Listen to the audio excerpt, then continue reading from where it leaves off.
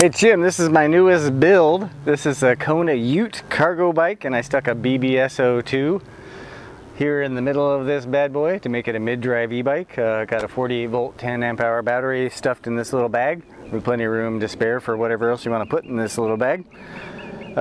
Pretty solid setup. The only thing that I would really say maybe we're different with this bike than any other install I've done is you often with a long cargo bike like this don't have enough room with your speed sensor. I was lucky enough to be able to just reach without having to do an extension, and sometimes like I had to change some of the drivetrain. I needed to put a new chain, but that actually involves buying two chains and stringing them together.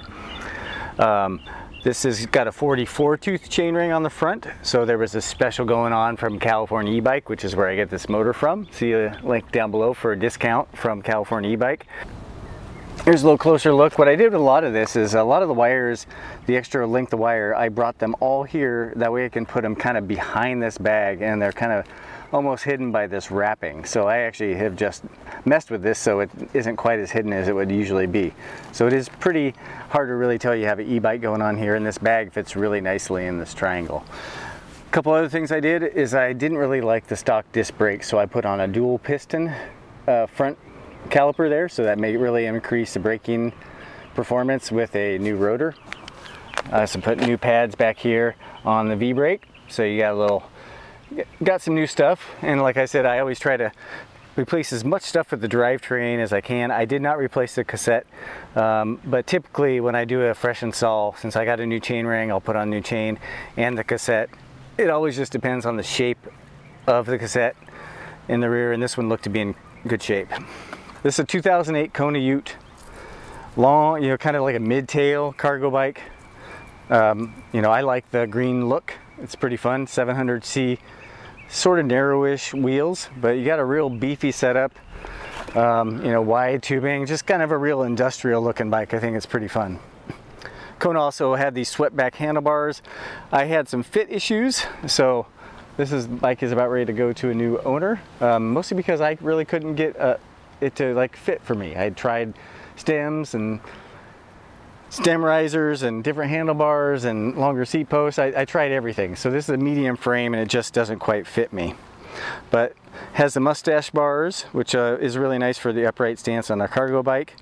Got the color display on this particular model, and this left thumb throttle, a heavy duty thumb throttle. And I'll be honest, I'm not too sure I'm keen on the rotation direction with this throttle. I think I actually like the other style better, even though this one's supposed to be a little bit heavier duty, so that's why I picked this one. I'm only running with one brake cutoff, and I have it here on the right brake, which is also nice because then I can hit the brake and then use that as a clutch. All I got to do is be able to engage the motor cutoff, shift, and keep going. So it works really nicely.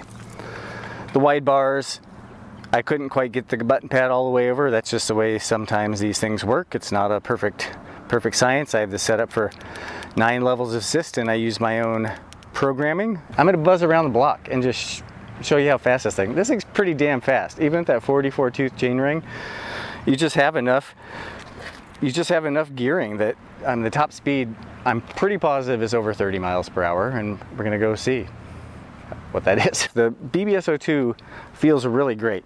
It has a really even pull. It's not like overly powerful. People that are not even that familiar with a mid-drive or e-bike at all, really, can adapt to this really quickly. You might have noticed I got one dangler here. That's because, like I said, I only ran one brake. And this style of motor, actually, it's in this bundle. Oh, nope, it's right there. Also has wiring for front and rear lights if you chose to go that route, so you have that output if you want it. So I'm here in assist level 4. This isn't even with a 100% charged battery, so maybe it isn't the best representation.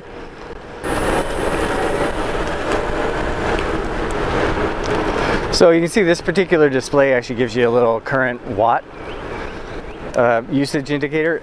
It doesn't seem to be very accurate, especially in lower output scenarios. I can actually feel, like in assist levels 1 through 3, where it's actually putting out a little bit of power, and that still registers 0. So it doesn't seem to be ultra accurate, but it can give you a ballpark figure. It's nice to know how much you're drawing at a given time. All right, so we're just gonna hit it. We're gonna go up to 9, that way you're not restricted in any possible way.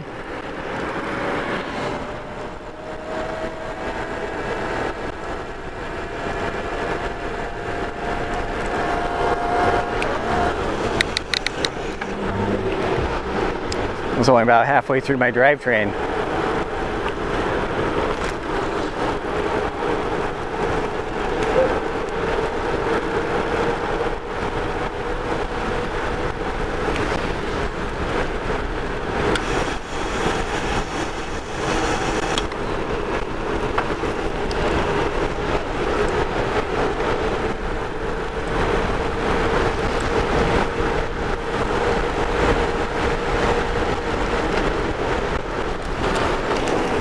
All right, let's see what we got here.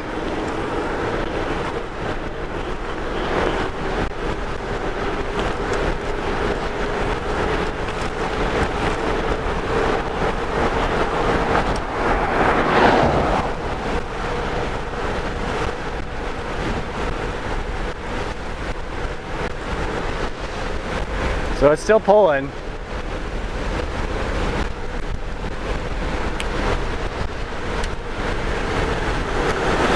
So we're a little into the wind there, just a little shy of 30.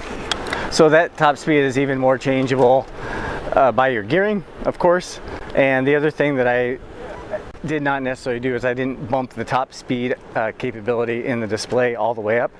And I also tend to set my maximum controller output a little lower. So I'm setting it a couple amps lower than the recommended maximum. So, but you can still see, with all that being said, still pretty dang easy to get one of these up to 30 miles per hour.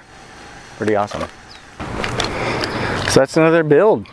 You know, I'll put on the screen right now what the final bike weight is as it sits.